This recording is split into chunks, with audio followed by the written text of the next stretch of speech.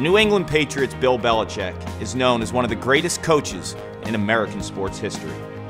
Today we take a closer look at Bill Belichick, the person, his passion for lacrosse, and how he continues to give back to the game he loves. Bill, as a boy growing up in Annapolis, what ultimately drew you to the game of lacrosse? Loved it. Navy had great teams, and it seemed like half the team was made up of Navy football players, so they would go play lacrosse and instead of going out for spring ball. Those were back in the days when guys would come to the Naval Academy, had never heard of lacrosse, had never seen lacrosse, and by their sophomore year they were all Americans. Because there were so many football players on the team, I started following it, and Coach Bilderback had national championship after national championship throughout the 60s. Everyone always talks about Jimmy Lewis, the Navy attackman. How good was he? Pretty good, yeah, pretty good. Stick was tight, like a tennis racket, really tight. And Jimmy Lewis and Jim Brown, and wow. That's those are the two superstars. Then of course there are all the Navy, Hopkins, Maryland players, and Virginia. And really, I'd say almost every weekend in the spring, from probably when I was about maybe 13, 14 years old, like there'd be a lacrosse game. There'd either be one at Navy, there'd be one at Hopkins, or there'd be one at Maryland. And so, we'd get to it either, climb the fence, or we had tickets to the Navy games, but climb the fence over in Homewood on the other side of the field there by University, where there used to be a chain link fence, or at Maryland up at Byrd Stadium, which you could usually get in there too. So ultimately you go up to Wesleyan, Connecticut. What was your college lacrosse experience like? Well, it was great. Well, first of all, I went from Annapolis to Phillips Andover. So I played defense in Annapolis. When I got to Andover, I played attack, and then at Wesleyan, first year was defense, then kind of a year on attack and midfield, and I was a backup goalie. So, it was kind of fun. Got to do a lot of different things, and so it was a good experience. We weren't too good my first 2 years. My second 2 years, we had really good teams in the NESCAC, and it was a lot of good lacrosse up here in New England. It was a little different than what I was used to in Annapolis, a little more stick swinging, a little more chopping, but it's good, and of course it's grown, and now it's really a big part of New England sports. Describe the impact the sport of lacrosse has had on your entire family. Pretty big, yeah, pretty big. It was, it's a little different than football. Lacrosse is a sport you like to practice. Yeah. I'm asked to look forward every day to going out on the practice field just to practice lacrosse. Whether it was doing fast break drills, or it was doing one-on-ones, whether it was playing, scrimmaging. Football is more of a grinded out kind of sport, and sometimes practice isn't the most fun thing. But lacrosse it always was. So I always look forward to lacrosse season, other than the conditioning runs. Yeah. You and me and both. So that was a great part of the game, because you felt like you were always playing. And then we were in Cleveland, but then moved from Cleveland to New England, then Long Island, and that was kind of the formative years for the kids growing up. And so they got a stick in their hand, and they had a stick in their hand in Cleveland, but it was a little less structured. And once we got to New England or New York, and then back to New England, they played every spring, every summer camps, and Stephen scholarship to Rutgers. Amanda had a good career at Wesleyan. Brian, they played since they're kids, so we always go out there and toss it around. I think I used to be the best one, now I'm the worst one, so I've seen that transition kind of run its course. You mentioned the three kids playing, and when I watch you coach, very little do I ever see nerves. When you watch Amanda coach, she's the head coach at Holy Cross, how's that experience like for you? Yeah, it's a lot tougher being a parent. It really is. You just, especially when they're a coach, because you live and die on every possession, on every play. When they're playing, it's only when they're directly involved that you're as involved. When they're coaching, you're really involved in everything. But it's fun. Really proud of her. Proud of all the kids, and particularly what they've done. In lacrosse and football. But for her, it gets the blood pressure up a little bit watching her coach, watching them play. The Bill Belichick Foundation, it provides coaching mentorship, financial assistance to individuals and organizations in both football and lacrosse. How did that all start? Well, those two sports have been great to our family, going back to my dad, who lived the American dream. His father worked in a steel mill. He played high school football. Got a scholarship to college, lived in the gym, worked his way through college, went on to coach, and you know, was able to, through football, you know, kind of have a career and, you know, not be a, you know, steel worker his whole life. And so that was a great opportunity for him. The sport's been great to me, and football, lacrosse have been a big part of our kids' lives. So this is an opportunity to give back to worthy students, worthy organizations that need financial assistance, and try to do other things. So just trying to give back to two things that have been really good to me and my family through 3 generations. What are you most proud of in regards to the foundation? Well, I'd just say the individuals that we've been able to help, and that's, you know, been both teams and individual scholarships, primarily in the New England area, but we're national and international. You know, built a field in Uganda. Built a field in Uganda. Lacrosse field in Uganda. That was amazing. I saw the pictures. Yeah, Belichick Field. I know nobody's ever heard of me there, but this guy? Well, what did he do? But you know, even from coast to coast, we're involved with different organizations and, you know, worthy scholarship recipients. So, you know, we feel like we're giving it to the right people and that they've been very productive with it. When you go to a lacrosse game or you watch it on TV, what do you normally focus on?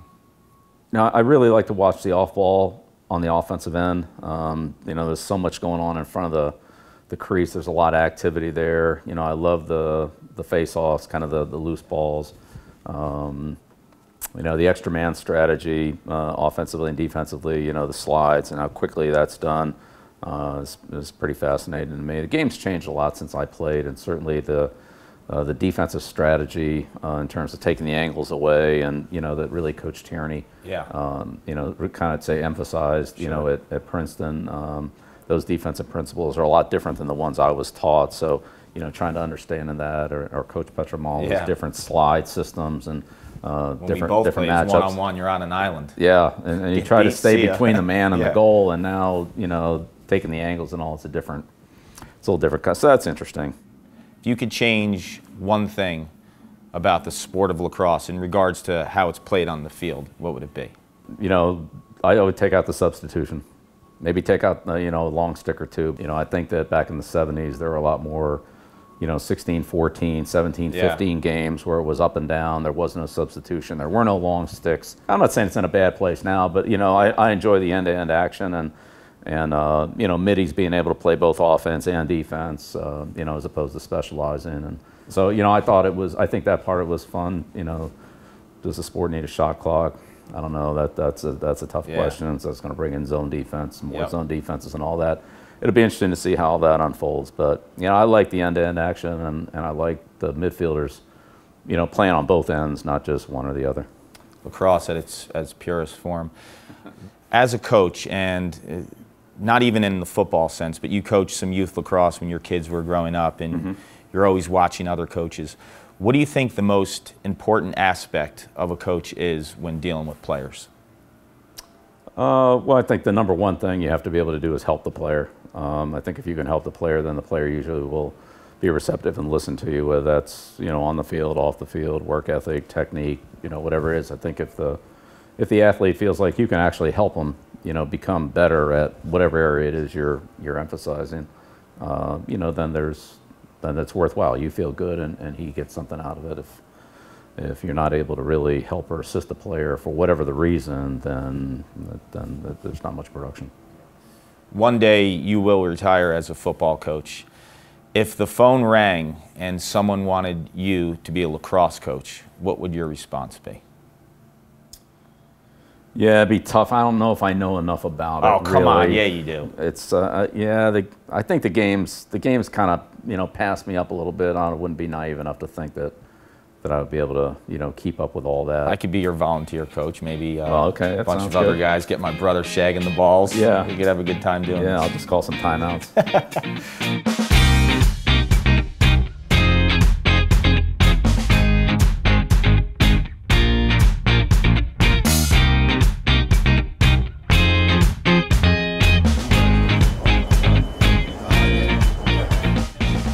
You look at a guy like Rabel athletically.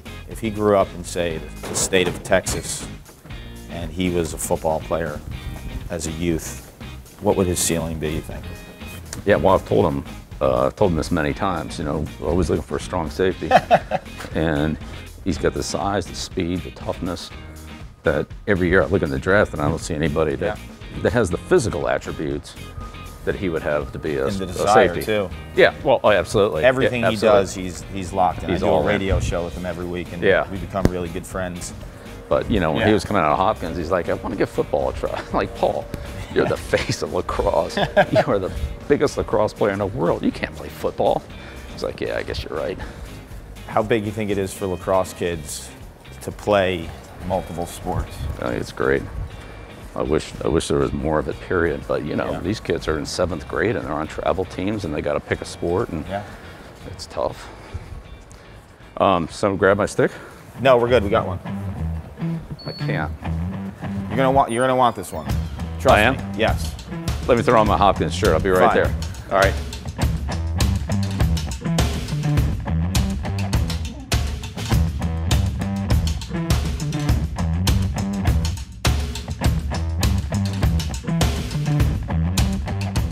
So, I got this made for you. Oh, awesome. Pitcher's stick? Nice. Yep. Nice. Oh, this is a little lighter shaft.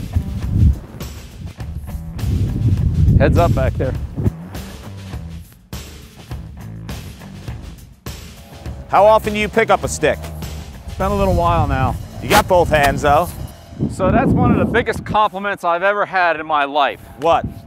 So when I went down and was at Hopkins practice, and I said, can I warm up, can I help warm up Schwartzman? And they're like, yeah, sure, get out of there. And like, so then when it was over, Petromal, I asked him, what'd you think of Belichick's shot? Is he righty or is he lefty? And he didn't know. And he didn't know. Get out of here. I'm like, oh, there we go. Because I've told my kids, I'm never going to tell you what I am. So they don't know? Nope. I'm never going to tell you what I am. Now I'm looking. If you were coaching a lacrosse team and Gronk came to tryouts, what position would you put him at first? If I could teach him any stick work, I'd put him at crease attack. Let him go out and then, clear out and just let him, let him go to the goal. How about Brady? Put him in the goal. Put him in the goal? I would have guessed behind at attack, like a Stanwyck or someone. Can't run. I mean, can't run, can't dodge, can't run. Edelman? Yeah, be a good midfielder. Good midfielder. So to this day, if I was to ask Steven, what hand is your dad? He wouldn't know. Nope. He might guess. What do you think of all the chaos in college lacrosse right now? Do you think we'll see chaos in May or just regular season and then the... Yeah, that's a good question. One thing I didn't really realize is how much exams play a part. Oh, yeah. Tierney's always talking about that. I think on some of those teams, even the Ivy teams, something like that, like Yale, I have no idea when their exams are, but I could see it being a factor. Yeah, I think Notre Dame's had issues in the past. Notre Dame, every year they've played in that championship, has been their graduation day, too. All right, let's head back in. 2-1. All right, 2-1, man up. Oh, we stopped them. You're a righty. No way. No? You're a lefty? I'm both. Both. No one knows. Who was the Yorktown guy you played with? Bobby McKeel? Would he tell me? Bobby probably would. Yeah, Bobby probably would.